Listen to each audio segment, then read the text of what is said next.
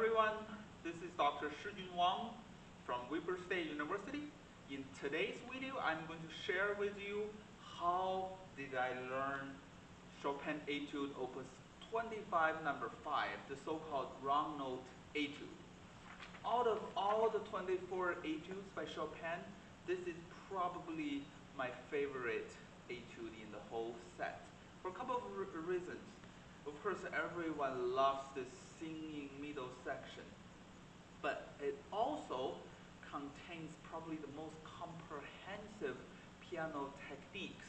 You have to have the leaps, you have to have the fixed form between the second and fifth finger, and you have, for the right hand, have different touches, and it's a exercise of leaping, it's an exercise of legato playing, it's also an exercise of how to slide down from the black keys. So also this is probably the etude that I usually assign to my advanced students, or I give this to students who had never had any experience playing Chopin etudes. All right. The very beginning, Chopin put vivace, leggero, scherzanto. everything pointing into this character with similar to this piece.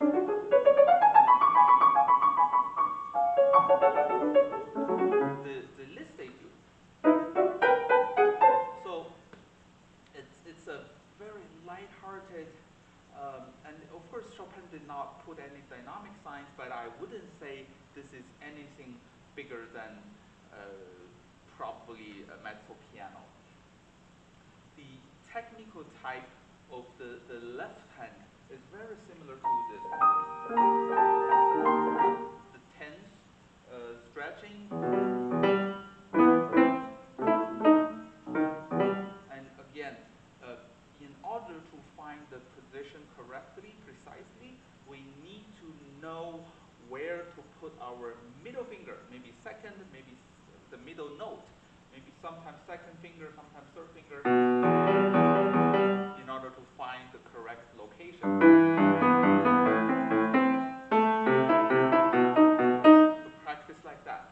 And of course, we need to have a very loose wrist, very relaxed wrist, so that you have the space to move. Otherwise, if the wrist is very tight, you cannot find the next group. Even if you force it and find the next note, it will create tremendous tension. You wouldn't be able to finish this piece with a relaxed feeling. And for the right hand, the shape between the second finger and the pinky varies from 4/5 to 7th even here. So first of all, we have to really crawl under. We have to have a very close position. We should not lift our hands.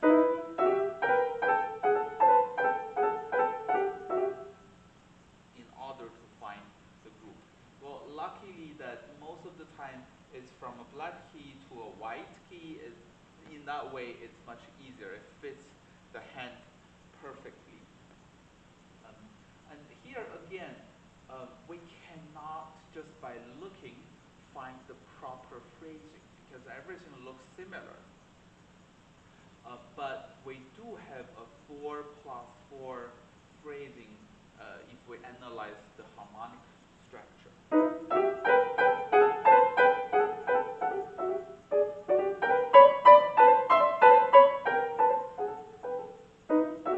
So in terms of the phrasing, we have to create the ups and downs, and also in terms of the timing, we have to somehow show the phrasing. Otherwise, it becomes a pure exercise. For measure 9, it's really another 4+4 phrasing, but with the left hand. So we have to probably use some pedal to show the difference between.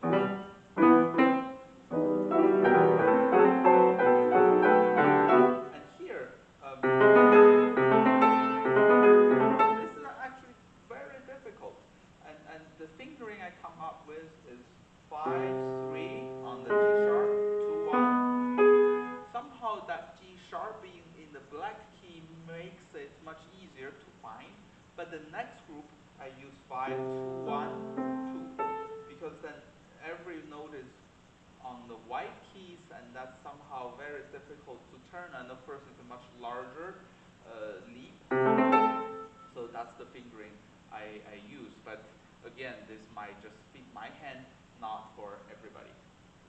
Okay, and please notice how Chopin put dolce on measure 17. And dolce is really quite the opposite from scherzo. So here, the whole mood softens.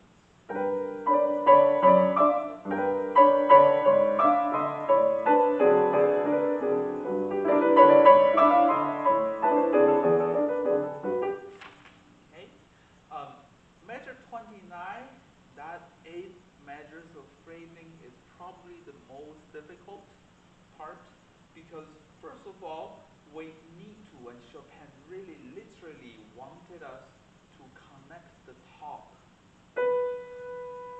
even ask us to change the finger on the same note from 5 to 4.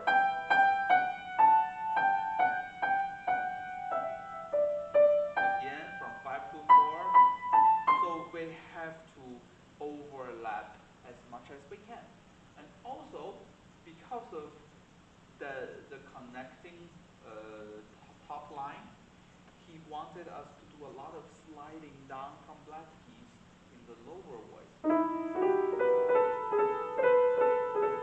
And to do that is not hard, but to control it with piano under the top melodic line really takes a lot of control.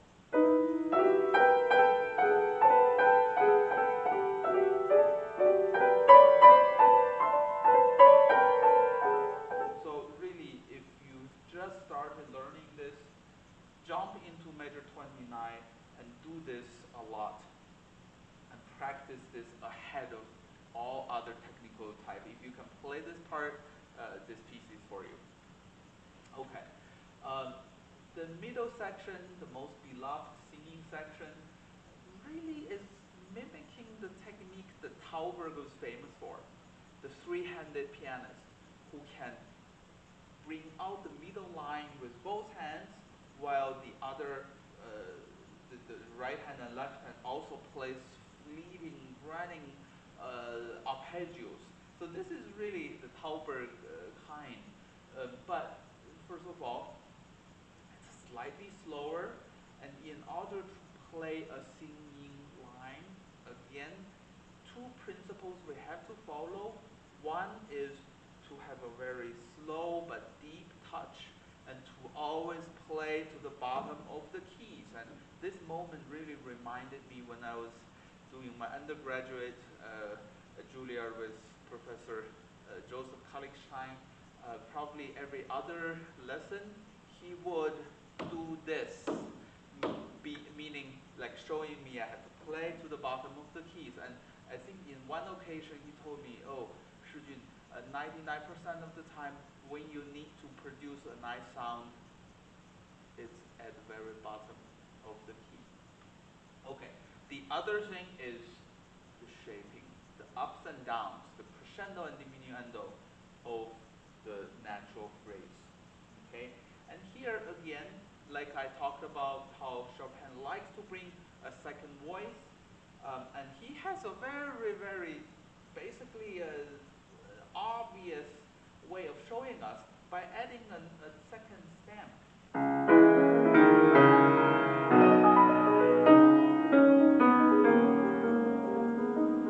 And this is measure 57, 58, 59.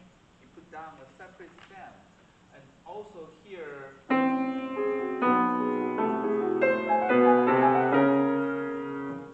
again, measure 77. So that's really two voices going on. And sometimes he even in the right hand put the top voice and then the middle voice. Really, really create this spacious feeling.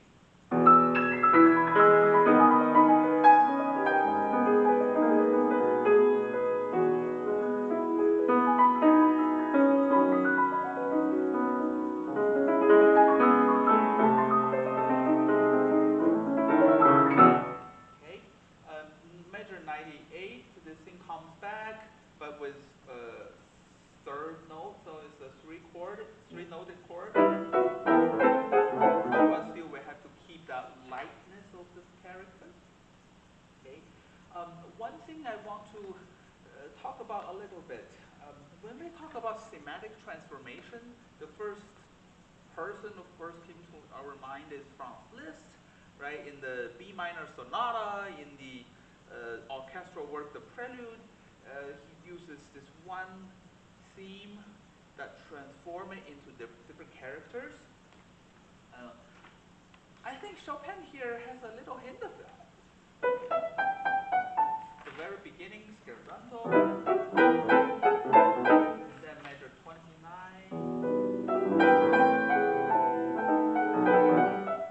This kind of, this character turns into the singing poetic character, and then it comes back. I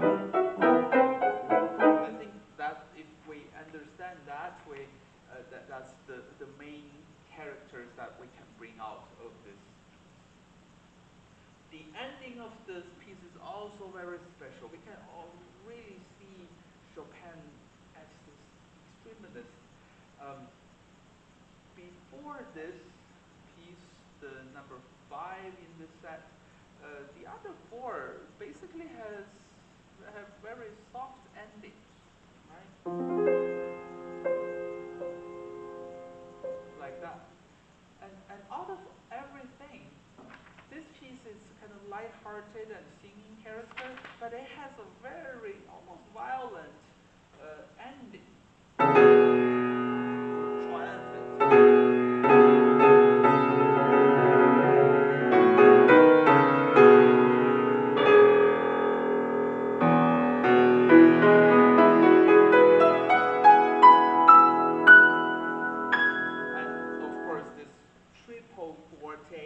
Is underlining the overtone series, and the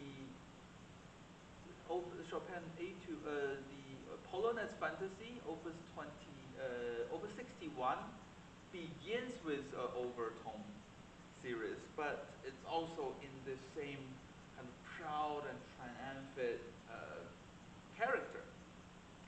And out of everyone, I think Chopin is the only composer I knew who could start a piece or end a piece with this overtone series. So really, this is in any way a comprehensive and then also beautiful etude, and I think we should probably now start to realize how these are not just exercises. These are artworks. These are, we can call them prelude, we can call them ballade, everything. It's of course a ballade, but in a much smaller scale. But really, when we learn pieces like this, we have to first grab the musical characters and then apply the technical aspect of the pieces. Okay? This is towards the very end of this series. I've now recorded 17 out of 24.